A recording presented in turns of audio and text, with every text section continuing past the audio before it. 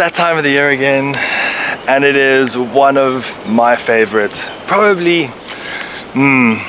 spring's probably his favorite. So second most favorite time of the year, and that's autumn. Autumn is such a cool time of the year. But why I also love it so much is it allows me to spend so much time outside, especially in pine forests, because it means mushroom season and wild mushroom season. I absolutely love wild mushrooms. You have them fresh, but you also dehydrate them, and they give you two completely different flavor profiles. I also absolutely love spending time in pine forests. Pine trees have a lot of significance for me, and if you have seen any of my videos, you might have seen a little sneak peek of the pine tree tattoo on my forearm. So I definitely put a lot of significance on pine trees. But what's happening is all over the world, especially here in South Africa as well, there's a lot of marketing happening around the sale of wild mushroom workshops, mushroom foraging workshops. So the whole concept of mushroom foraging is becoming huge, and that's okay because mushrooms are so abundant, and if you have some experience mushroom foraging, you're probably ending up in the mountain in your own spots. In any case, so what this is all leading to, and that's the point of this video, is yes, I am out on a forage because it is autumn. We've just had a lot of rain for a couple of weeks. The temperatures have dropped, the humidity is up, which means it's perfect timing for mushrooms, but it is very early in the season, so I'm not sure if we're going to get any. But even if we don't, the point, and as I say that, there's a mushroom right there, but I can see it's not an edible one. And that brings me on to my first point. Going on a mushroom foraging workshop is one thing. Picking mushrooms to eat them is a whole different ball game, because you literally pick the wrong one and you can die. There are some very, very toxic and poisonous ones. Just switch hands. And then there are obviously some edible ones, but there are also some not so toxic ones that if you were to eat them, you'll get stomach cramps and things like that. So that's the first point I want to make with the whole mushroom foraging movement, is all of the experts, all of the workshops you will go on will highly emphasize the fact that you never eat a mushroom that you're not 100% certain of or that you can identify. What that means for me, I have created a rule for myself that I will only eat boletes or mushrooms in the bolete family and pine rings. There are so many other ones, but there are so many other ones where there's two that look identical, but if you can't tell the difference between the shape of the spots on top, one is deadly, one is one of the most delicious mushrooms you'll ever eat. And I'm not interested in that kind of risk. So for me, I only go with boletes and pine rings. Personal preference, you might have a lot more experience and you might be able to enjoy a lot more of the culinary world of mushrooms. There are also two other things that I want to talk to you about, which is often not spoken about in these foraging workshops. And if you see my eyes wandering, I'm just busy looking for mushrooms as we're busy chatting. And that is the whole concept of where you're going to be. As you can see, I am literally in the middle of a plantation. There's no one around me. So what that means is I am inherently vulnerable. Vulnerable to people, to animals, to a whole bunch of things. And what that means is I need to just be prepared, and I need to not seem vulnerable. So what does that look like? Well, for me that looks like Let me just get up this little hill and I'll tell you. It looks like two things. It is, first and foremost, pepper spray. It's not focusing. I will never, ever go foraging without pepper spray. And a good pepper spray. A jet that can do 3 to 5 meters. A nice powerful can. Pepper spray is going to potentially save your life. Whether it's from another human trying to just take stuff that belongs to you, or probably a more likely case, at least here in the garden route, an animal of sorts. You don't want to find yourself in a mountain, isolated, and you are face to face with an animal that could do some damage. So please, if you go mushroom foraging in the mountains, always have jet pepper spray with you. Then the other thing is a knife. I'll always have a knife with me. And I'm not talking the mushroom foraging knives, the small little things. I'm talking a proper hunting knife that can, if you absolutely have to use it, it is very sharp.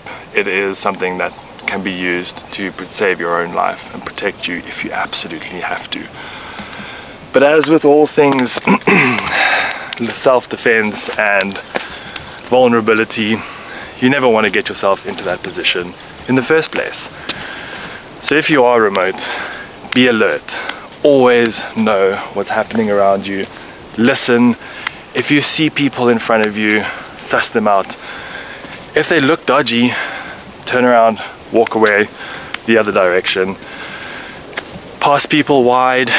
Don't go too close to them. Just be smart. Don't be stupid. Because quite often when you're looking for mushrooms, it's early in the morning. So to avoid vulnerability, just be smart.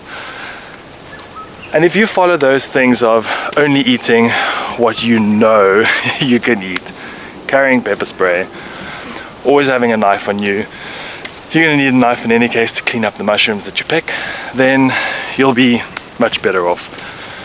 And those are some of the tips that are often not spoken about when you do mushroom foraging.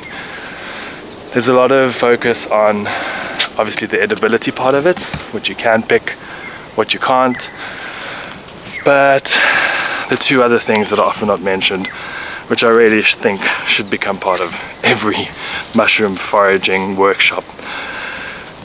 Host's information is always carry pepper spray, always have a decent knife, not just a mushroom cleaning knife. And then you need to make this call of trying to never go alone. I'm okay, I know I'm okay on my own, but I'm also not going to take any chances. If you're a woman, I would highly suggest not going on your own. Go in a group of at least 3, just to make sure that you are safe, and then also tell people where you're going, because if you are going to be remote, you're going to be in the mountains, you slip, you fall, you don't want no one to know where you are. So don't share your GPS location with other foragers, because then they'll come and steal all your mushrooms. But tell your loved ones, the people near you, where you are, so that if they need to, they can come and find you. Okay, yay! Found some. Well, I found one for now, but where there's one, there's many. This to me is looking like a bolete. Yes, it is. Like I said, I am no expert, but I know this is a bolete because it has a spongy bottom. If they have spongy bottoms like this, it's a bolete, and this whole thing is edible. It's not a slippery jack, although it does actually have, it's probably it's got a slimy texture. So this is a slippery jack, completely edible. I personally don't like eating slippery jacks fresh because they are a little bit slimy. I am a big fan of dehydrating these. They go pitch black once they're dehydrated, and they have the most amazing licorice scent and smell. So I like to dehydrate slippery jacks, slippery jills. They're called a few things all over the world. But here we go. First mushroom. Yay!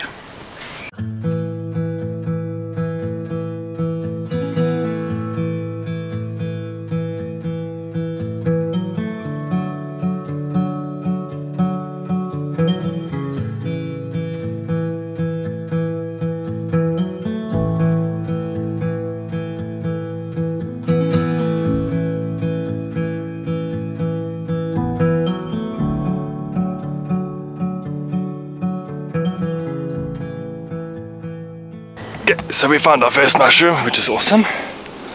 Carry on looking. The other thing you need to do when you are mushroom foraging is you need to make sure that you have a phone. I would most certainly not take your latest, greatest, smartest smartphone.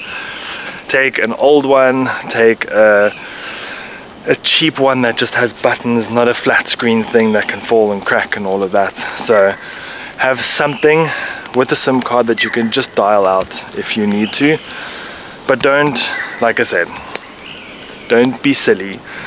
Don't take your smart fancy stuff. So if you are confronted, if you are mugged, or whatever the case may be, you're not losing prized possessions.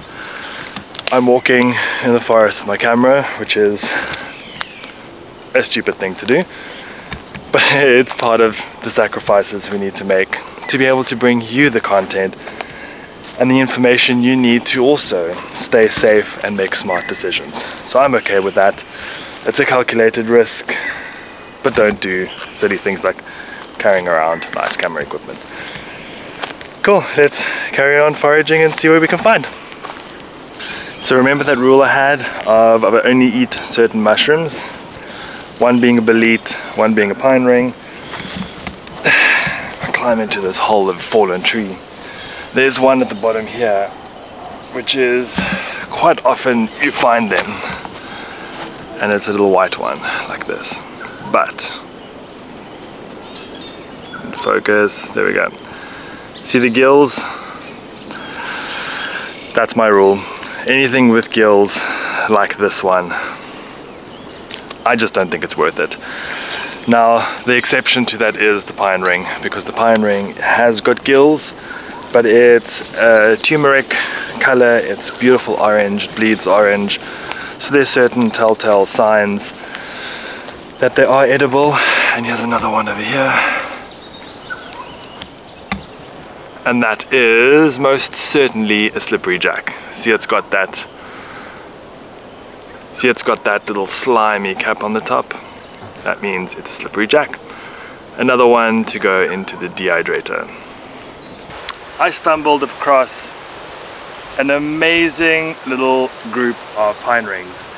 These are the ones I've been looking for because these are super tasty and really meaty, which works really well for risotto. If you don't know what you're looking for in pine rings or any other mushrooms, don't do it. Do a course, do what you need to get educated. These are also commonly referred to as saffron caps, saffron milk caps. They're widely spread all over the world in pine forests. So I am now stoked, and what will happen is all the boletes that I managed to pick, those I'm going to use for dehydrating because they add a really good flavor to any kind of vegetable or stock that you need as dried mushrooms. So boletes, dried, pine rings are going to go straight into the risotto. So yeah, I hope you enjoyed some of these tips. I hope you get to forage some epic mushrooms this winter. And stay safe, be smart, and don't make stupid decisions. Until next time, happy foraging!